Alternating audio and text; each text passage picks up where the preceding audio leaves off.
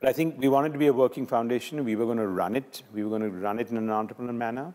We wanted to do a concentric geography. So we were already in a very small geography in Maharashtra, in Raigad.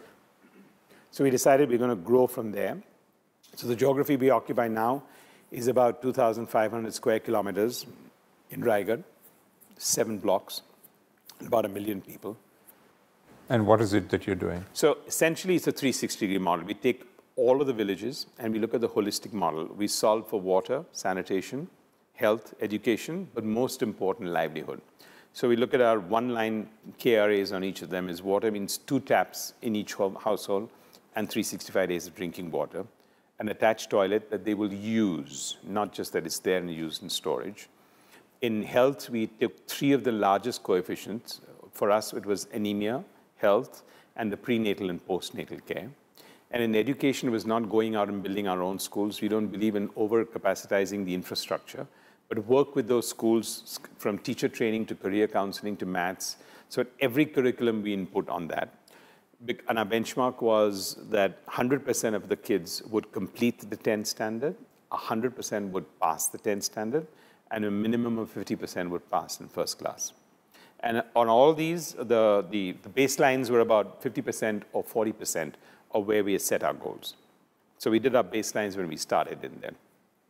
But all of this leads to creating livelihood, where for us to have an exit strategy, and we started using the word exit, and then we had to change it quickly to empowerment because everyone thought exit means we're going to abandon them. They're saying you're coming here for 3 years and they're going to abandon us. And what we want to say is no, we're there till you need us, but we don't want to be needed for more than 5 to 6 years. But the best way you can do that is to put money in their pockets, because actually nothing is changing unless you can bring some sense of self-confidence to your own self. And the only way you can do that is by making the family feel that they're in control of their own destiny, which they're not in right now. And the only way you can do that is if they have money in their pocket. But what we've realized in one of our deepest learnings is that most people that don't have financial literacy don't even know what money can do to them, because they've always been on dole or glance or whatever else. So at every given stage, the challenges have been incredible. But the reason why I think we've succeeded in many parts along the multiple learnings and failures that we've had is that every day we've learned and we've been able to pivot because we're there on the ground. We're there on the ground. We have a 350 people full-time staff.